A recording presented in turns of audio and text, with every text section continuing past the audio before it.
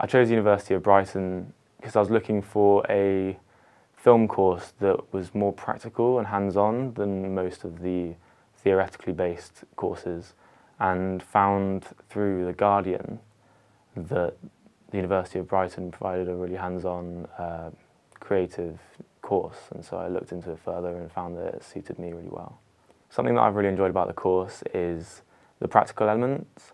I'm quite biased in that respect because my favourite part about filmmaking is filmmaking rather than looking at the theories.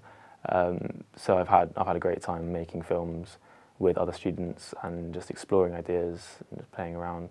The teaching support has been really good. Everyone's really open to just sitting down and having a chat, regardless of whether that's academic or whether that is personal.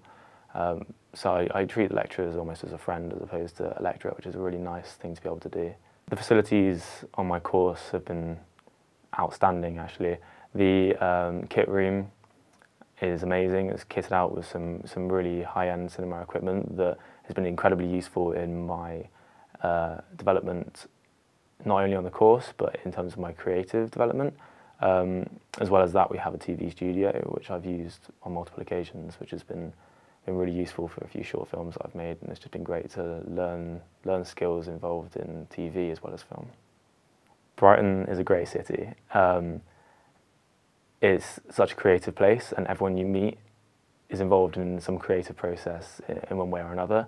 So just everyone you meet in the streets or at coffee shops or networking in general, like everybody you meet is going to be a great contact, and you're so close to London that these contacts can give you job opportunities and can lead on to some really big things.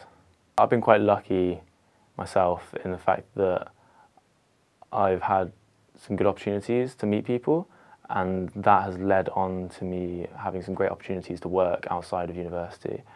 I've been working with a particular DP in commercials, working on adverts from eBay to Google and companies like that, and so I've been really lucky in that respect, and I hope that I can kind of explore this more and go on to some bigger things in the future. In 5 years' time, I see myself as a cinematographer in the commercial or fashion industry.